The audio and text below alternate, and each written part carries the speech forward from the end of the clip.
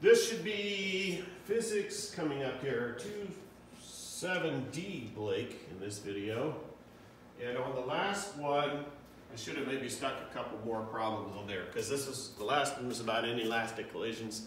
No, my math was right. This is 4.3 meters per second to the north. The book's math was wrong. So I had that corrected already. We finished up with number 5. And there's a 6F problems on page 226, which are still inelastic collisions. Okay, so kinetic energy, like in the Newton's cradle, is conserved in perfectly elastic collisions, and so is momentum. But momentum is always conserved in all collisions. So what happens to that other energy? Well, in an inelastic collision, like the one we did with the bubble gum in the lab, momentum is conserved. Mechanical kinetic energy is not. It's converted into thermal energy. But we can still use momentum equation. Conservation momentum equation works no matter what kind of collision we've got. Powerful equation. So finishing up a couple inelastic collision questions on page 226. A 1/4 kilogram arrow with a velocity of 12 meters per second to the west strikes a target, 6.8 kilograms. What is the final velocity of the combined mass? Well, it's 1/4 kilogram times 12 meters per second, so it should be 3 divided by 7.05, 0.43 meters per second. Notice how I've combined my masses. I have a 6.8 kilogram plus a 1/4. Comes out to be 7.05 kilogram. It's both masses combined. Remember, the velocities are together on an inelastic collision. It's the same thing. During practice, again, inelastic collision kicks a soccer ball into a bucket. Then they travel together. What's the final velocity of the combined mass? Oh, we forgot something. I forgot something on number 1B. What is the decrease in kinetic energy during the collision? That's what we're studying here. Well, before you had MV, 1/2, 0.25 kilograms. I forgot my unit. 12 meters per second, that's 144 cut in half, cut into a 1/4, comes out to be 18 joules. Afterwards, if you calculate a greater mass of 7.05 kilograms, but a slower velocity, 0.43 meters per second, and that's squared, you're down to 0.65, you're down to 0.65 joules. And when you subtract these off, you've lost about 17 joules.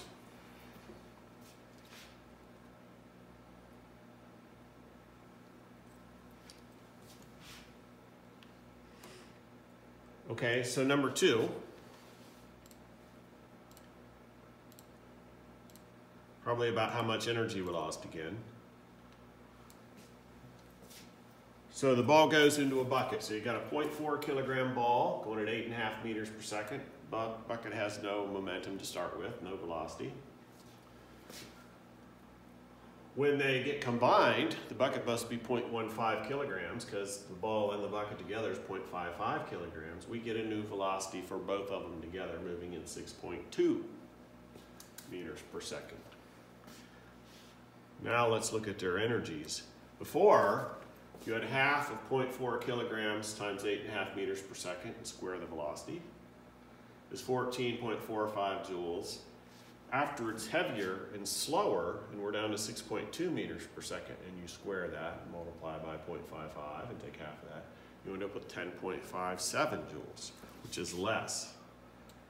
So you have lost about 3.9 joules has been converted into thermal energy. Number 3, you got an ice skater to the north and another ice skater going the opposite direction much faster. They combine. What is the final velocity of the two skaters? This is basically my inelastic collision from the video. You've got a mass going 4 meters per second one direction, a bigger mass going a faster speed the other direction. Combined mass is going to go the direction of the bigger, heavier, faster mass.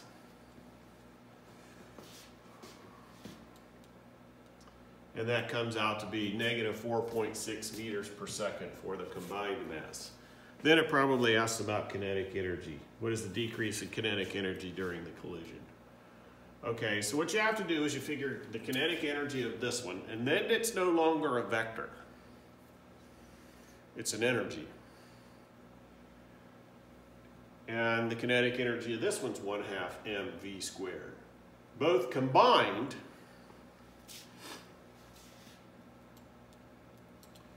was 5,128 joules. Once the masses are together, going at a slower velocity, this kinetic energy, 1/2 combined mass times v squared, is 1,280 joules, and we must have lost 3,900 joules of energy. Probably done in the form of not like this, two skaters colliding, but with their muscles grabbing one another and slowing down and holding on, and so they did work that way, or work was done to them also.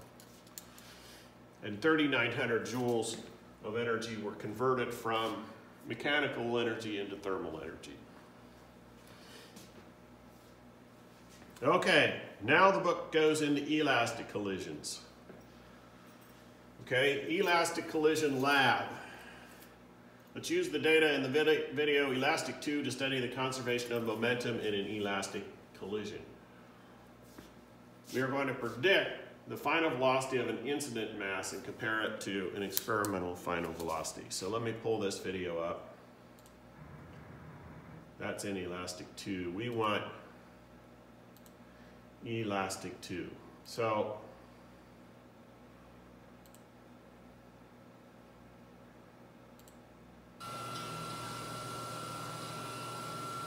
what we want is we can determine this momentum, and we can determine this momentum, and after they collide, we'll know this momentum, and we want to find this velocity from its momentum. Okay, so what we're looking for is this velocity, the incident velocity final. Okay, so backing up here. Okay, this is on the way to the collision starting. All right. So the masses are a little less than they were in the last lab because I took those straws off. But the incident mass coming in from the left is 0.1799 kilogram. The target mass coming from the right is 0.1808 kilograms. They're going to collide. The incident cart coming in traverses 0.3 meters in 1.1 seconds.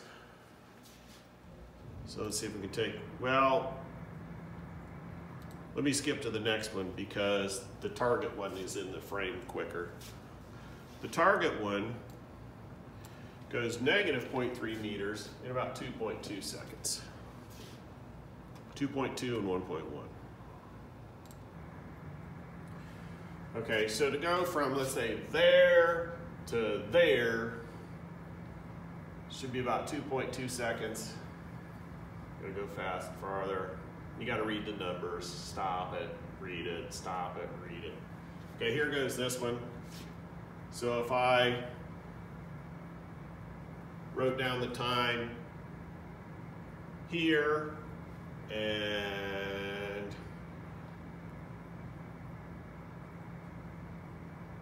here and subtracted them, I'd get my velocities.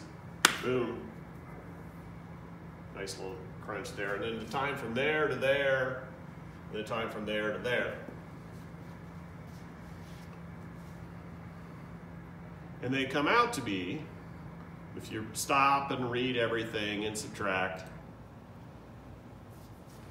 this is your measured data. I encourage you to go in there and read the screen for yourself. What we are looking for is after the collision, the instant goes to the left 0.3 meters, and it takes 5 seconds to go from one tape mark to the next.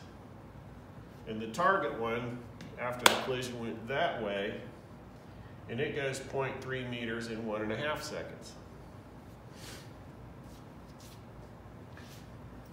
Now, I made this look easy, but it's actually hours and hours and hours and hours and hours and hours and hours of work to get to here.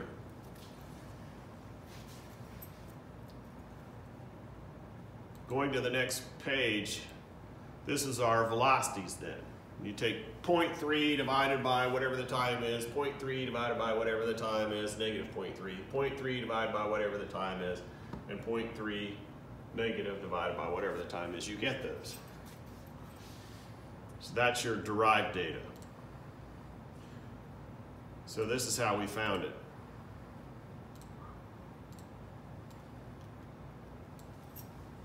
The incident cart was going in.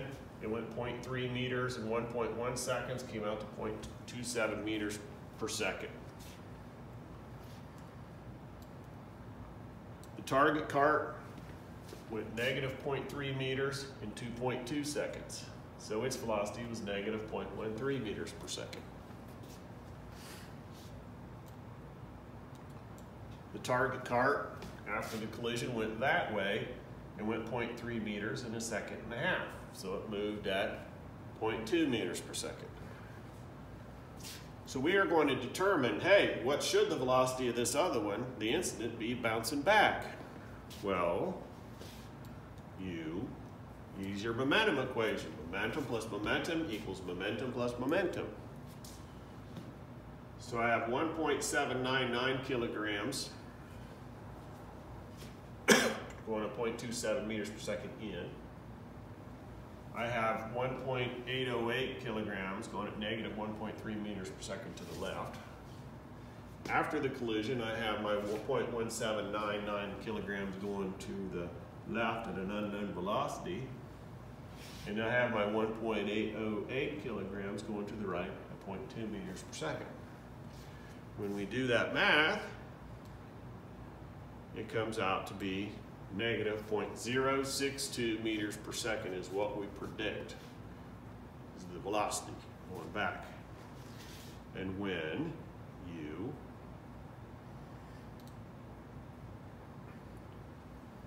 take negative 0.3 and divide by 5, you get negative 0.06 meters per second, which is what we were after.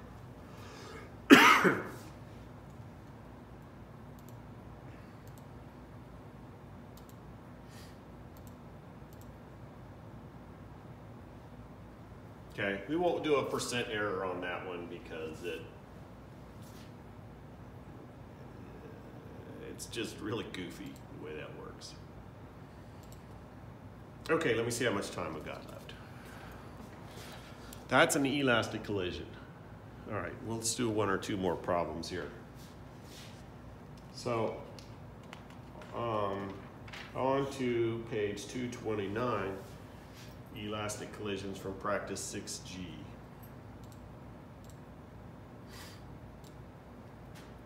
Let's apply the equation to a perfectly elastic collision in one dimension. Same equation. A 0.015 kilogram marble moving to the right at 0.22 meters per second, 0.225 meters per second, makes a collision with a 0.015 kilogram marble moving to the left at 0.18 meters per second. After the collision, the first marble, this one, moves to the left at 0.18 meters per second. The marbles are the same mass, so this other one must be 0.225 meters per second to the right, because this term's canceled.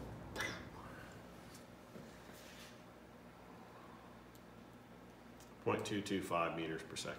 That's when the masses are the same. This is very predictable when the masses are the same. It's not as predictable when they're different. A 16 kilogram canoe moving to the left at 12 meters per second. That's hardly possible. Makes a head-on collision with a raft. That's faster than you can run. I don't see canoes go that fast. 4 kilogram raft moving to the right at 6 meters per second. After the collision, the raft moves to the left at 22 meters, 0.7 meters per second. So the raft must be a great deal lighter. Oh, I want to show you something there, by the way. Back on number 1, if that collision was perfectly elastic, oh, it says, I forgot. Verify your answer by calculating the total energy before and after. Again, your negatives, that's a squared. Your energy isn't a vector, at least in this case. So if I take the kinetic energy 1/2 mv squared of the first one, 1/2 mv squared of the second one, I get 6.2 times 10 to the minus 4th. If I have the same numbers transposed, I get 6.2 times 10 to the minus 4th joules on the right side also for the marbles. Back to number 2, rafts and canoes.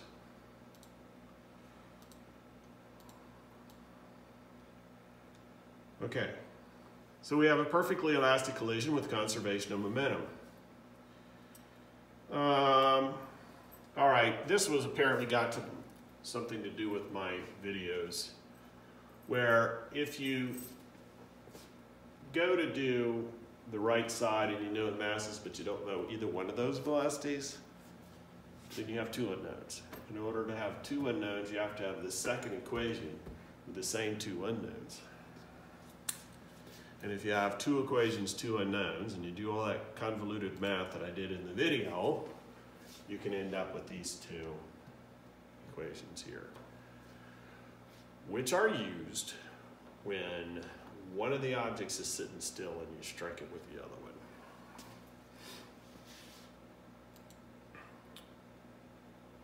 Okay.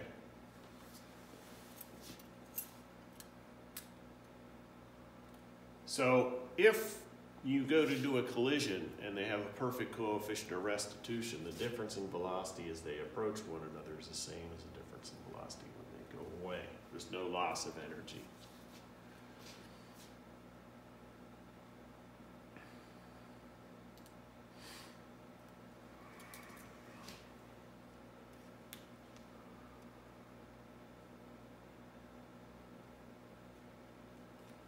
Okay.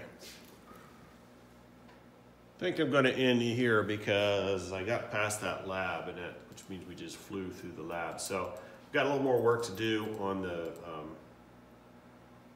page 229 and 6G. I don't have the canoe and raft problem done. So apparently I thought this was as far as we were going to get. So that's it probably for the week.